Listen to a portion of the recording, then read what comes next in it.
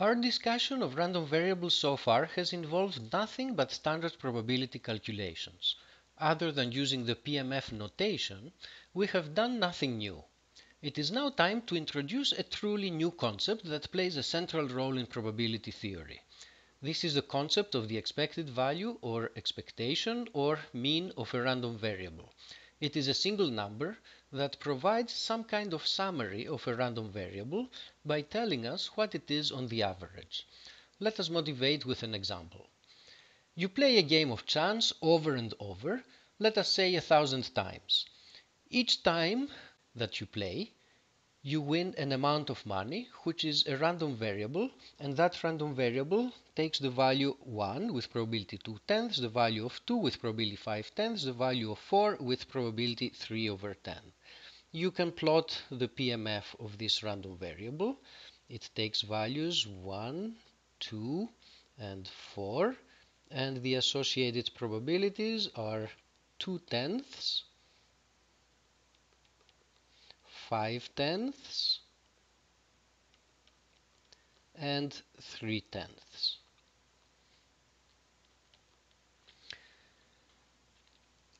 How much do you expect to have at the end of the day? Well, if you interpret probabilities as frequencies, in 1,000 plays, you expect to have about 200 times this outcome to occur, and this outcome about 500 times, and this outcome about 300 times. So your average gain is expected to be your total gain, which is 1 200 times, plus 2 500 times, plus 4 300 times. This is your total gain, and to get the average gain, you divide by 1,000. And the expression that you get can also be written in a simpler form as 1 times 2/10 plus 2 times 5/10 plus 4 times 3/10. So this is what you expect to get on the average if you keep playing that game. What have we done? We have calculated a certain quantity, which is a sort of average of the random variable of interest. And what we did in this summation here, we took each one of the possible values of the random variable. Each possible value corresponds to one term in the summation, and what we're adding is the numerical value of the random variable times the probability that this particular value is obtained. So when x is equal to 1, we get a 1 here and then the probability of a 1. When we add the term corresponding to x equals to 2, we get little x equals to 2, and next to it the probability that x is equal to 2, and so on. So this is what we call the expected value of the random variable x. This is the formula that defines it, but it's also important to always keep in mind the interpretation of that formula. The expected value of a random variable is to be interpreted as the average that you expect to see in a large number of independent repetitions of the experiment. One small technical caveat: if we are dealing with a random variable that takes values in a discrete but infinite set, this sum here is going to be an infinite sum or an infinite series. And there's always a question whether an infinite series has a well-defined limit or not. In order for it to have a well-defined limit, we will be making the assumption that this infinite series is, as it's called, absolutely convergent, namely that if we replace the x's by their absolute values, so we're adding positive numbers, the sum, or non-negative numbers, the sum of those numbers is going to be finite. So this is a technical condition that we need in order to make sure that this expected value is a well-defined and finite quantity. Let us now calculate the expected value of a very simple random variable, the Bernoulli random variable that takes the value 1 with probability p and the value 0 with probability 1 minus p. The expected value consists of two terms. X can take the value 1, this happens with probability p, or it can take a value of 0, this happens with probability 1 minus p, and therefore the expected value is just equal to p.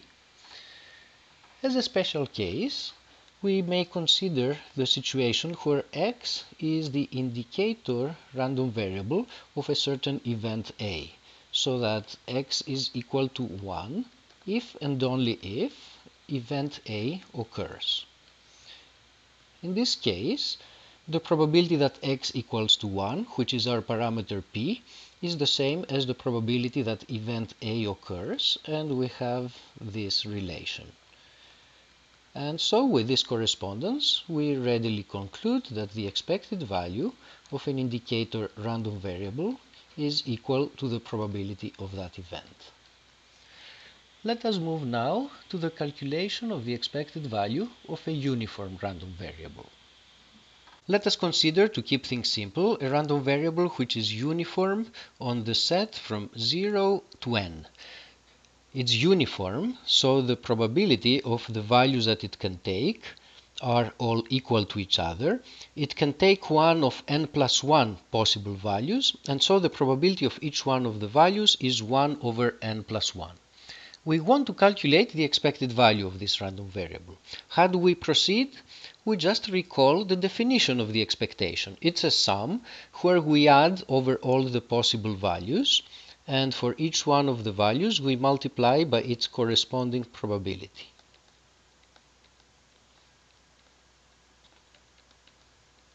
So we obtain a summation of this form. We can factor out a factor of 1 over n plus 1, and we are left with 0 plus 1 plus all the way up to n. And perhaps you remember the formula for summing those numbers, and it is n times n plus 1 over 2. And after doing the cancellations, we obtain a final answer which is n over 2. Incidentally, notice that n over 2 is just the midpoint of this picture that we have here in this diagram. This is always the case. Whenever we have a PMF which is symmetric around a certain point, then the expected value will be the center of symmetry. More general, if you do not have symmetry, the expected value turns out to be the center of gravity of the PMF. If you think of these bars as having weight, where the weight is proportional to their height, the center of gravity is the point at which you should put your finger if you want to balance that diagram so that it doesn't fall in one direction or the other. And we now close this segment by providing one more interpretation of expectations.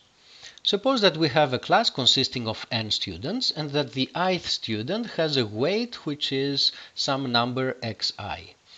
We have a probabilistic experiment where we pick one of the students at random, and each student is equally likely to be picked as any other students. And we're interested in the random variable x, which is the weight of the student that was selected. To keep things simple, we will assume that the xi's are all distinct. And we first find the PMF of this random variable. Any particular xi that is possible is associated to exactly one student because we assumed that the xi's are distinct. So this probability would be the probability of selecting the ith student, and that probability is 1 over n.